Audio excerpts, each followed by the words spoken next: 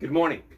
Do you ever wake up, maybe you did this morning, and you feel lousy, and you just don't feel like really God loves you, or you feel his presence, and in your mind is all the bad things that are happening to you.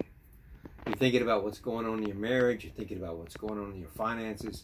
Really, you don't even want to face the day because of perhaps conflict with family or something very personal that's going on in your life. And you would say to me, man, if you knew it, if you really knew what was going on with me, you wouldn't believe it. You know, you're not unique by any means. Everybody that I know is generally suffering in some way from something wrong. It's very unusual, particularly for a Christian, because unbelievers, they don't really have a problem. I mean, you know, they don't, I mean, they're just going with the flow.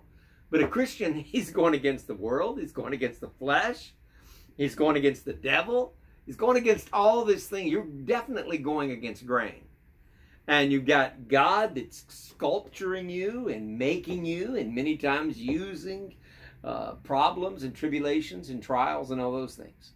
So it's natural to wake up and feel that. But you shouldn't keep that. You should quickly deal with it. Don't let it contaminate your day. Romans chapter 8. He says, "For you did not receive the spirit of bondage again to fear." You don't have a spirit of bondage about you. You're not in prison. You've been liberated by God Almighty. Where the Spirit of the Lord is, there is liberty. You're free. You're free in Christ, and you're going to live forever. You're never going to be separated from God. Never going to be separated from those that know God. That is something to start praising God for. No matter what is going on for the rest of the day, you started with the truth about your identity and your position in Christ. Start there with who you are. Then he goes on to say, "But you received the spirit of adoption, by whom we cry out, Abba, Father." Jesus was criticized by the Pharisees. They couldn't believe that he referred to his Father in such an intimate way, that he would actually say Abba.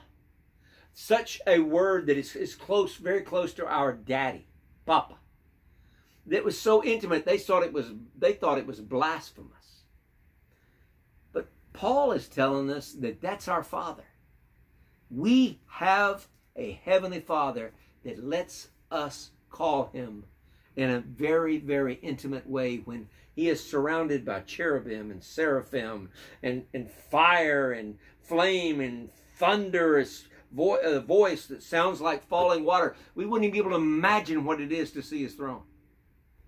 But we get to walk up to him and call him Father. Now, think about this for just a minute, very quickly. The intimacy that is there. A father is, the children favor him. You know, I have 7 children, and they'll say, well, you can't deny that one, you can't deny that one, because they look like me. Well, we look like the Father in that we're led by the Spirit. There is a similarity there. And not only that, God treats you differently than he does other people. Don't you love your children in a different way than you do children of strangers? Certainly. Do you know what the best part to me is? God can't wait to hear from you what it is. He already knows your heart, but he wants to hear it from your lips. One of my children, David, had a speech impediment. He couldn't say his words, so we had to send him to speech school and everything.